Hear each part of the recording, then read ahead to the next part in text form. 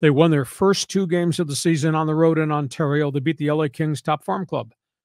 They came home and they played before 12,000. And they have not won a game since the first 2. Ooh. They are winless. They're 0-8-3. Nobody is scoring goals for the Gulls except Pavel Regenda, the Czechoslovakian. They've scored in 13 games, have scored 33 goals. That's just a shade over 2 goals per game. You can't win anywhere in hockey averaging 2.3 goals per game.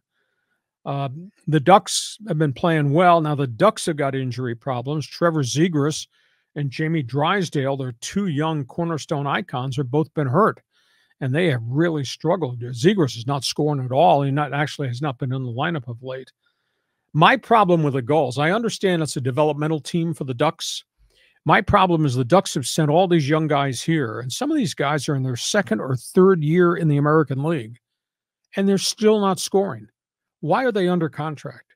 If you can't score in the AHL, you are not going to score in the NHL. We're 3 years into this, and there's some guys that have played a combined 75 games for the Gulls and have scored 5 goals.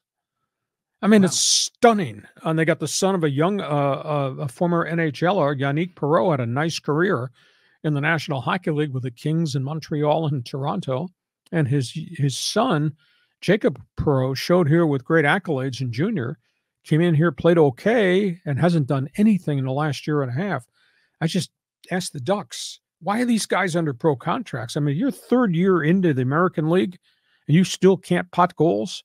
They're putting them in a tough situation. Their attendance has plunged. They had 4,700 on the weekend. Yeah. 4,700. A team that used to average 11,000, 12,000. Who wants to pay money to go watch 2.3 goals a game? That's going to be tough. Does the NHL have like a lot of developmental coaching staff that works their way through the minor league system? Oh, yeah, that's what this is all about. Mm-hmm. It is development. But the question is, if I give you a block of cement, and you're a good coach, you think you make that block of cement into a hockey player? No, and that's the problem. It's just what the Ducks have sent here has not panned out. It's early. I understand it's early, but they have dug such a bleeping big hole. We're not even to December 1st, and their playoff hopes might be over already. Playoffs. We talking about playoffs? Yeah. Okay, let's go from puck